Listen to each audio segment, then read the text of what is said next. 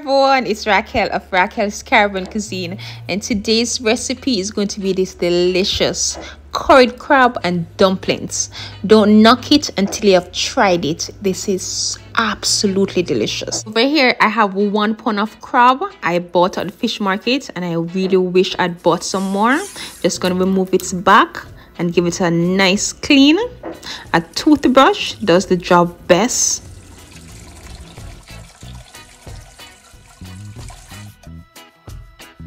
Be sure not to throw away the orange eggs. Makes this curried crab dish even more delicious. Now that these are nice and clean, I'm going to add some salt, some black pepper, some seafood seasoning, some curry powder, and some of my green seasoned blend, which is blended scallion and thyme, garlic and onion, culantro, and pimento pepper. Now I'm going to mix that well and make sure the spices are evenly distributed. We want this curry crab to be really flavorful. Now allow this to sit and marinate for at least 20 minutes. Now that it's done marinating to a pot, I'm going to add some cooking oil along with some chopped garlic and onion, and I'm going to saute this for about a minute or two under the lowest heat.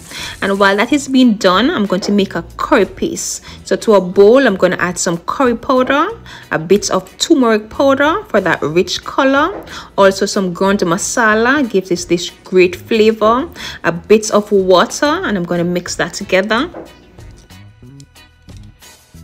To the fragrant head onion and garlic, I'm going to add this paste, and I'm just going to allow this to toast a bit. And this toasty curry method gives this crab dish flavors to another level. Now in with the seasoned crab, and I'm just going to mix everything together.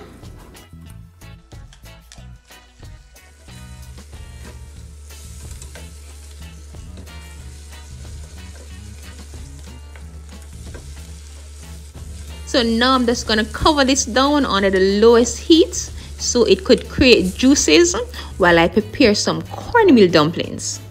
To a container, I'm going in with some flour, a bit of cornmeal, which is optional, a tip of salt, and some sugar, yes.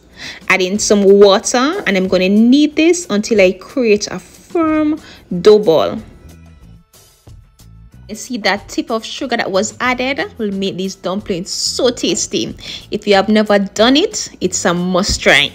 So now that we have created a firm dough ball, I'm just going to pinch a piece and flatten it in the middle of my hands. And I'm going to put this to boil, and you can make this as thin or as thick as you like.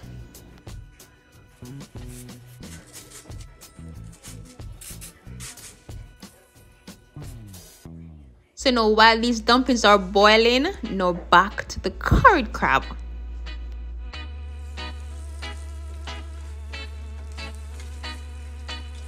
This right here is smelling so delicious. Now to this, I'm going to add some coconut milk, which is an absolute must. Also going to add a bit of water,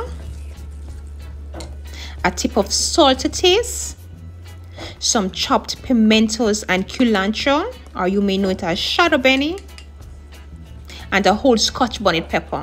Then I'm just going to cover this and allow it to cook.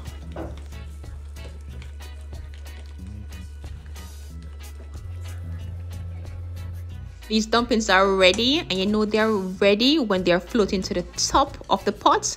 I'm just going to remove them.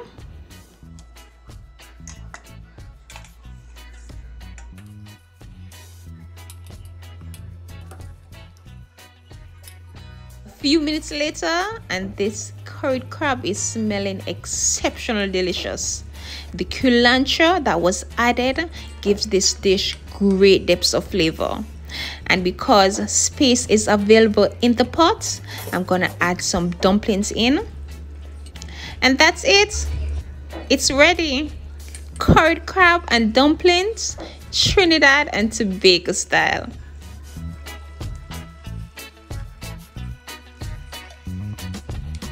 Thank Thank you so very much for watching, guys. And if you're a lover of seafood, if you like crabs, this recipe is a must try. This was so absolutely delicious. And if you like this video, click the like button and please don't forget to subscribe.